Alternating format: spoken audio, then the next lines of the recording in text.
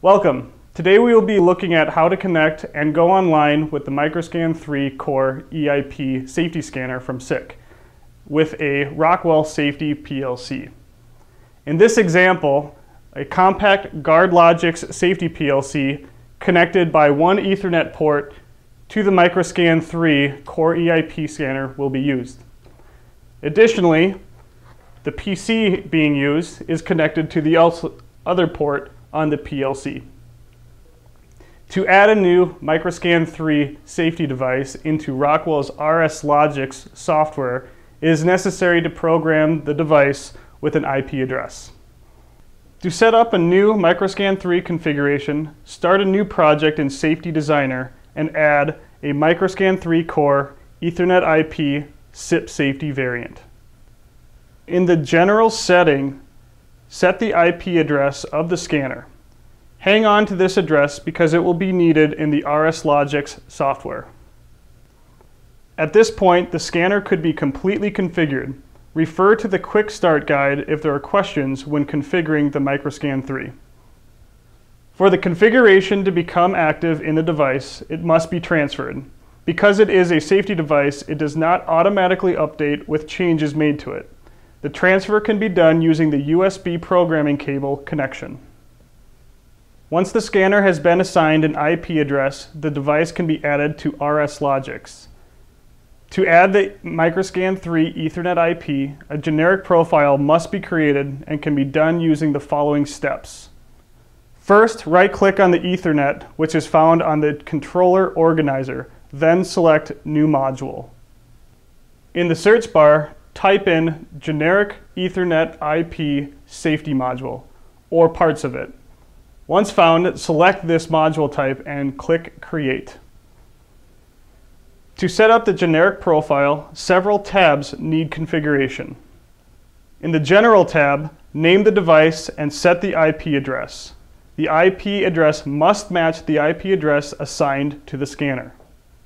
Clicking the Change button at the bottom right of the General tab will open Module Definitions.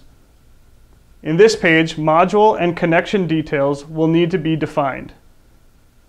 To simplify this process and minimize the info which must be looked at, go back to the Safety Designer software and choose the Ethernet IP Overview tab. Here, all the information necessary for a generic profile can be set up and easily copied and pasted from the Safety Designer to Guardlogix. For customer ID setup in the module definition, click the Copy to Clipboard button and return to the generic profile setup in Guardlogix. Right-click in the vendor data box and then paste the information from Safety Designer. Continue this process for the remaining definitions in the Module tab and repeat for the Connections tab. Click OK when complete. Another tab, which is optional but recommended, is found under the Safety tab. Here, a configuration signature can be monitored. The configuration signature can again be copied from Safety Designer and pasted into this field.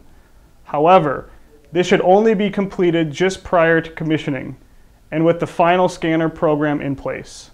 Changes to the scanner program will change the configuration signature. This feature works by checking the configuration signature from the scanner at the PLC level. If any changes or differences are detected, it will fault out the device. This is a great feature for monitoring the safety devices on the network to avoid tampering and ensuring the proper safety is in place. Now that the scanner has been configured and added to the Guardlogix program, going online with the device is easy. In Guardlogix, go online with the PC. This may require a download if new changes have been made.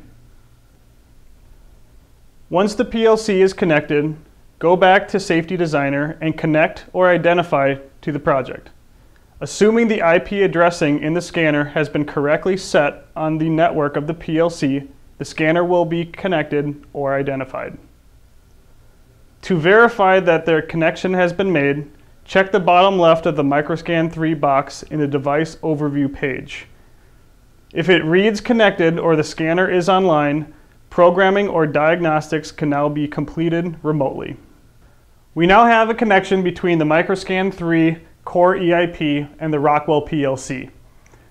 Safety signals as well as diagnostic signals can now be sent back and forth between the two devices.